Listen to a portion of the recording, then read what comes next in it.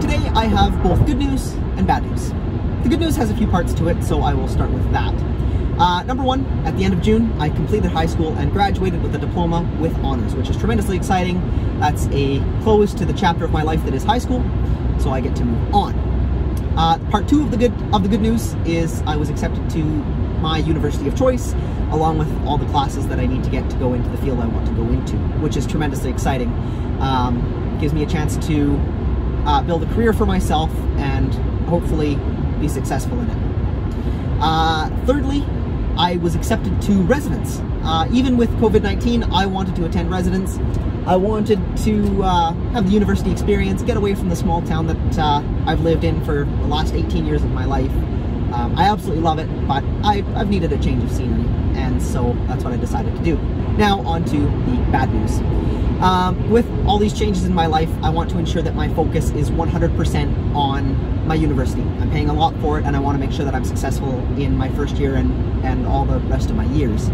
So I quit my part-time job that I absolutely love doing. I've moved away from home now, and it's time to kind of put YouTube on the back burner. As it was, I kind of found it difficult, especially when I was in school and working, to try and fit in content. That's why I haven't ever made a lot of content or made it very regularly. But now, at this point, sadly, I'm pretty well going to be stopping for the most part. Particularly Crown Victoria videos. I'm not going to be driving much in university.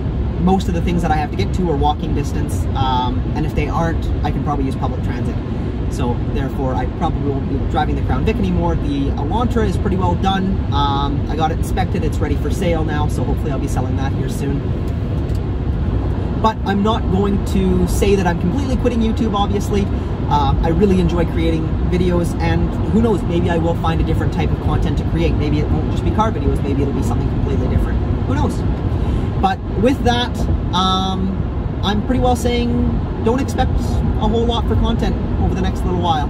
I'm going to be in university for quite a long while, and yeah, I'll make no promises. Who knows? Maybe, like I said, maybe I will find a new type of content that I really enjoy creating and can work around my university schedule. Who knows?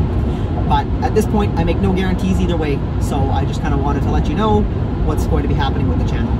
Anyways, I want to thank you guys so much for watching, and as always, have a good one.